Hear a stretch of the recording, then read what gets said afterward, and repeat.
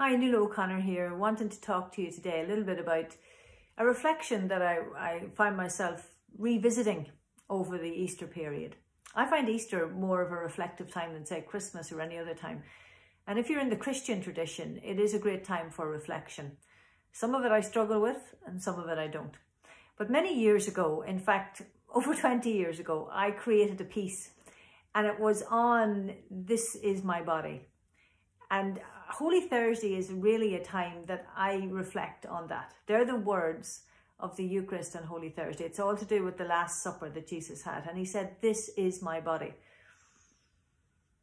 This is my body, right here, right now. And you can do the same thing. Put your hand on your own body and say, "This is my body." Do you listen to your body?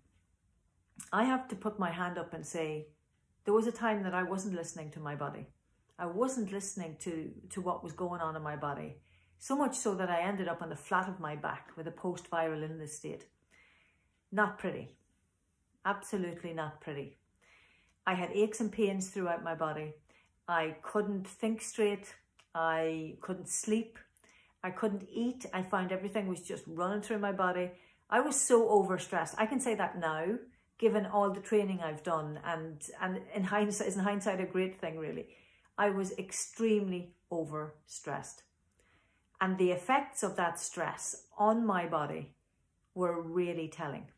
I was so overstressed that my digestive system wasn't working and my immune system wasn't working. And then I got a virus or a pathogen was clearing in my system. I couldn't clear it.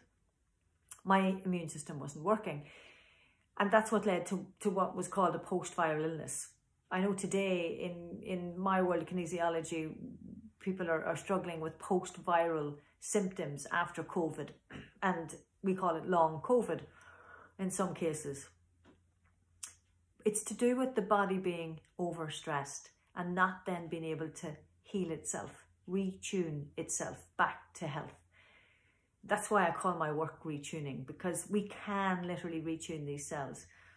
And when it comes to stress, generally it's around thought processes, because it's the thoughts you think that decide the food you eat.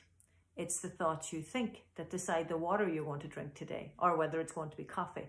Your decisions come from your thoughts. And when you're overstressed, those thoughts are subconscious and automatic. And it's the stronger neural pathways in your brain that get to work when you're overstressed. And if there are negative automatic thoughts around, I can't cope without sugar, I need sugar to comfort me, whatever it is, all playing away subconsciously in there, you're not even aware of it half the time. Well, guess what you're doing to your body? And when your body's in pain, it's letting you know there's dis-ease in your energy system. So this is my body. How's your body? Are you in pain right now? Are you finding it hard to exercise, even drink water? Do you find you just are in a vicious cycle of sugar, more sugar? Do you find you're overstressed? You're in constant negative thinking patterns? You know, this is your body. And this is the starting point. It was for me over 20 years ago. I was on the flat of my back, as I said, with a post-viral illness. And I started a course. It was the beginning of my recovery, I suppose, out of the state. I was diagnosed or assessed with having post-traumatic stress syndrome. I was constantly triggering a stress response. And the illness, the viral illness, was the final result. It was my body saying, this is your body here and you can't keep this up anymore. And I had to start listening, because when you're in extreme pain all the time and you can't sleep and you're not eating and you've no energy and you're just always stressed, you know, your warning signs are there.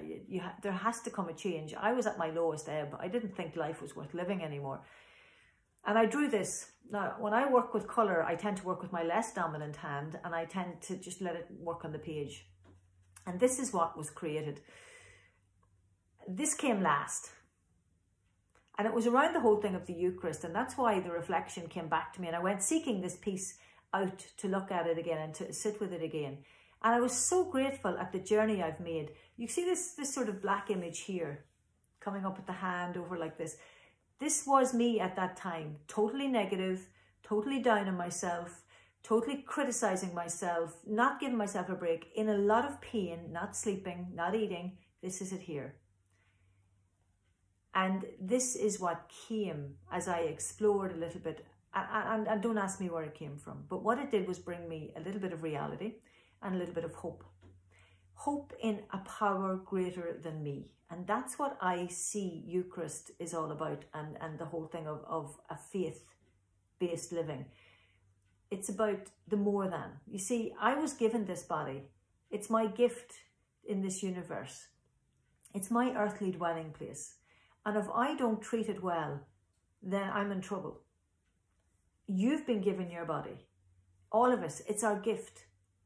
And if you were to stand in front of your God right now, or the divine, or the more than, or whoever, even yourself in front of a mirror, and you were to put your hand on your body and say, this is my body, are you proud of what you've created? In other words, is there pain there? Can you sleep? Can you eat? Are you happy in yourself? And if you are, then be proud and be truly grateful for what you are. I'm truly grateful for where I've got myself to now. And it's taken many years of dealing with a lot of stress, a lot of trauma, a lot of results of stress and trauma, some physical blows, some like car accidents, and even physical blows in childhood of that. And I've had to deal with that and work with that, because I believe that whatever life I have on this earth, it's worth being pain-free and happy and joyful and getting on with enjoying my life. Are you enjoying your life? That's the question.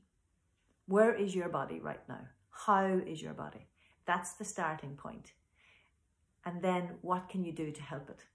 To help it be the best it can be, to help you be the best you can be, whether it's your mind, your body, your soul, whatever it is.